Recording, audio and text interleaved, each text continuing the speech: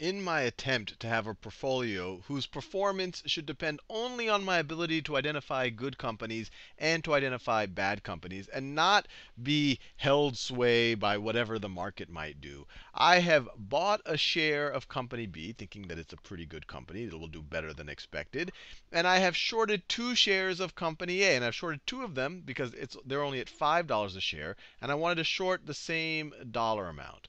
So now I want to think about, assuming that I was right, that company B will do better than company A relative to each other, how my investment will do if the stock market moves up or if the stock market moves down. So let's imagine the situation where the stock market moves up. In that situation, you could imagine both of these stocks will go up. So let's say company B goes up in percentage terms more than company A. So let's say that company B gets to $15.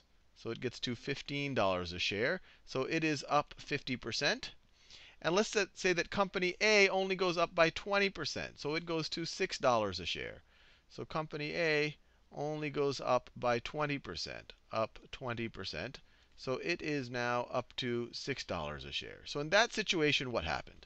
I clearly make a lot of money on company B, on my long position, when the stock market goes up. $10 became $15.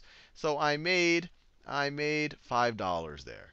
And I clearly lost money on my short position because I sold it at 5, and now I'm going to have to buy it back at 6 if I want to cover my short position.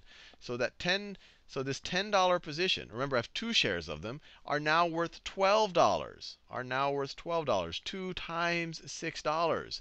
And since this is a short position, I will lose $2.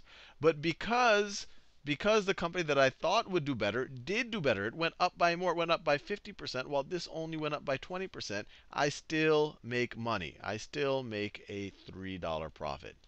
Now let's think about what happens if the whole stock market goes down. And I'm going to assume that I'm good at picking the right companies. So I'm going to assume that my thesis holds, that B does better relative to A. So let's say in this negative scenario, B goes down by 20%. So let's say B goes down by 20%. So down by 20%. So it gets to $8 a share. So it gets to $8 a share. So this is the market up. This is the market up scenario. Now let's imagine the market down scenario. Market down. So now my position in B goes from $10 to $8. $10 to $8. So I lose $2 on my long position. But when the market went down, I was right. A is not that great of a company, so it goes down more. Let's imagine that it goes down by 50%. So A goes down by 50%, down by 50%, all the way to $2.50 per share. So it's now at $2.50 per share. So my position in A, the short position that was $10, it is now a $5 short position, 2 shares at $2.50 per share. So this is a short position. I sold the stock I borrowed and sold it at 10. Now I can buy it back at 5. I make $5 on the short position when the market goes down.